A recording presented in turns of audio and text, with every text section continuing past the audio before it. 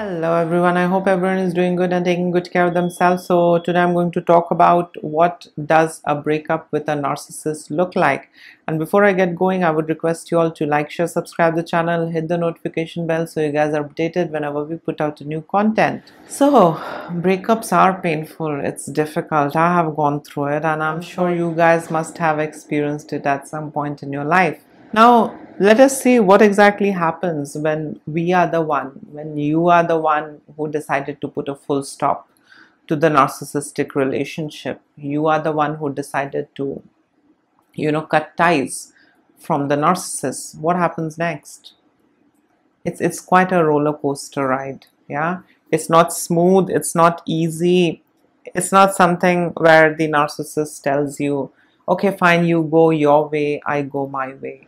Narcissists cannot handle rejection and refusal very well. Yeah, they hate when they are refused and rejected, and breakup is equally hurting for these narcissists.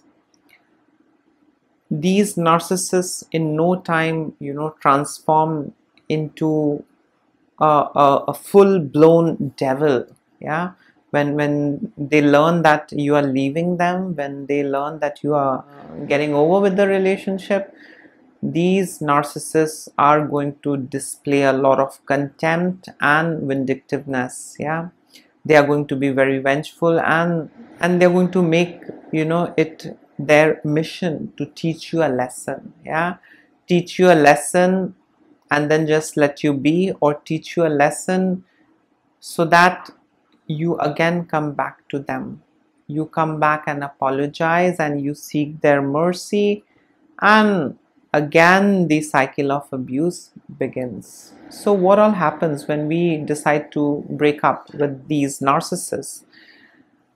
The first thing is that we don't get closure. Closure is not the narcissist's cup of tea. They don't give closure because they feel they are entitled and whatever they are doing is right. They don't think that it is necessary for them to tell you why they did what they did. It's you who is ending the relationship, it's not them. Yeah, so there is all the more reasons why you don't deserve a closure. And overall, I mean, if you analyze these narcissistic relationships, there is no room for closure. You will never get to hear from them why did they behave like this. Yeah, why did they treat you in a bad way, why did they dehumanize you? They are not going to answer that. In other relationships, of course, couples sit together and talk about things that, okay, this went wrong, here you were very harsh, here you had been very abusive, here you were not listening to me. So in a healthy breakup, people sit together and talk about things and give closure. Okay, fine, it was my mistake, it's okay if it didn't work out, we had a good time together. Yeah, that's how it ends. And we go our way and the other party goes their way. But with these narcissists, things are very wild and difficult and painful, I would say. The next thing that you will observe is that after the breakup, in no time these narcissists are going to move on. They're going to find new supply. Yeah, if it's not you, they're going to find someone else. And it's quite shocking. They don't wait, they don't think, they don't process things, they don't grieve. It's almost like as if nothing happened. It was just a breakup, now you're not there. They replace you, they get another person, they get another supply. Yeah, so as we know that relationships are very transactional and instrumental and conditional with these narcissists. Yeah, as long as you're doing what they want you to do, it's fine. The time you say no or you are unable to give them what they want, they're going to discard you. Yeah, they're going to get another supply. So yes, these narcissists don't hesitate in moving on ASAP. Yeah, maybe in a week's time they're going to marry, or get in relationship, or going to find a new host or supply. The next thing that happens with us is that we begin to blame ourselves because of all that gaslighting enablers around us. We were gaslighted to feel as if we are the problem. Yeah, we are the root cause of all the problem. The narcissist is fine, he's taking care, she's taking care. It's us who is all the time overreacting. It's us who is all the time finding fault and flaws in the relationship. So all the hard work done by the enablers, and the narcissist puts us in such a position that we begin to blame our own selves. Maybe I was not good enough. Maybe I had, gone too far.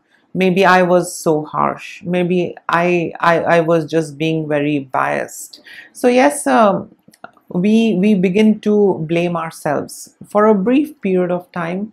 We go through that phase where we keep blaming ourselves because of all that gaslighting and emotional abuse, plus the flying monkeys, enablers around us, constantly guilt tripping us, constantly gaslighting us.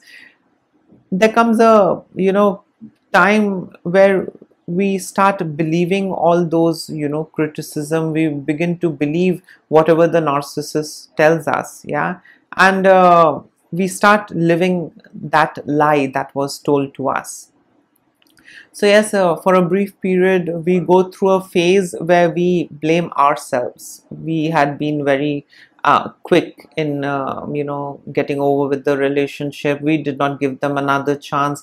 Maybe there was something wrong with us. We were very impulsive. A lot of things happens, and when we are in that phase where we blame ourselves, we have a lot of this rumination happening on the inside, and we ruminate, what if I would have been a little lenient, things would have been better, it would have had worked out. Well, I pushed it way too far. I shouldn't have had, yeah, I shouldn't have had reacted this way, otherwise things would have been better.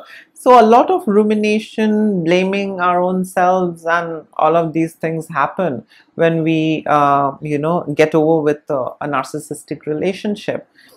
And then months, or maybe in some cases years, I mean, in my case, of course, it was years. It was not just months and weeks, it was years.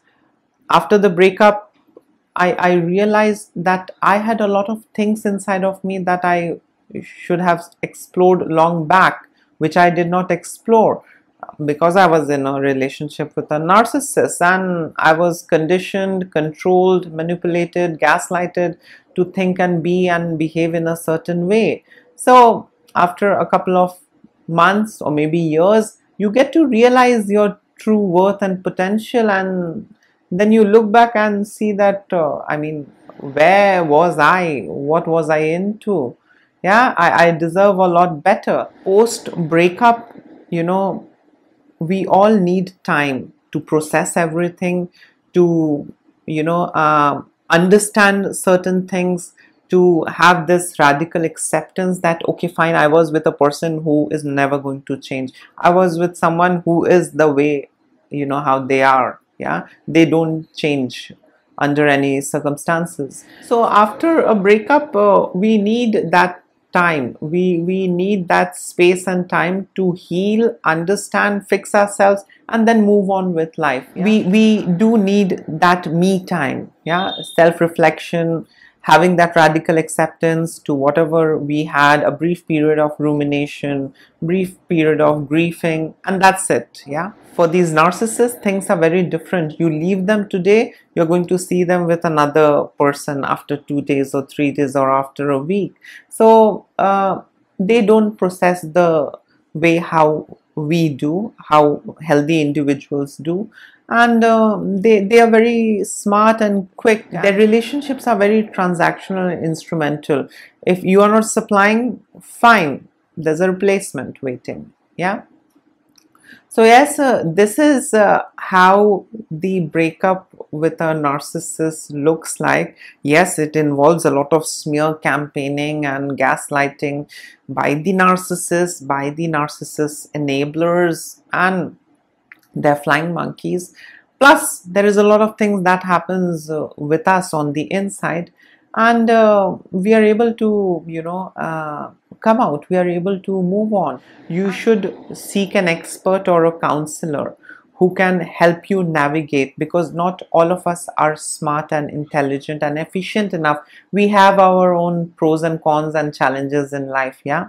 So not all of us can process things with clarity. So it's always advised to take help of a coach or a therapist who can help you navigate through, and you are able to come back stronger, you are able to heal yourself, and you go on with life, yeah.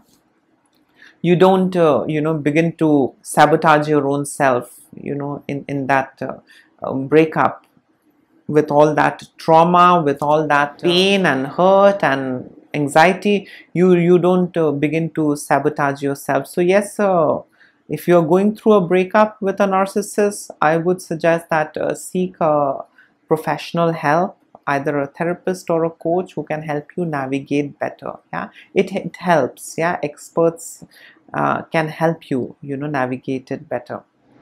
Yes, so this was it. In case if you would like to add in something, you can always comment below. And please take care of yourself. And there is so many good things out there in the world, yeah. At least there are better people, there are better things in life than the narcissists. So please take care of yourself. Don't ignore the red flags and try and stay away from narcissists. Lots of love and blessings to all of you. Bye.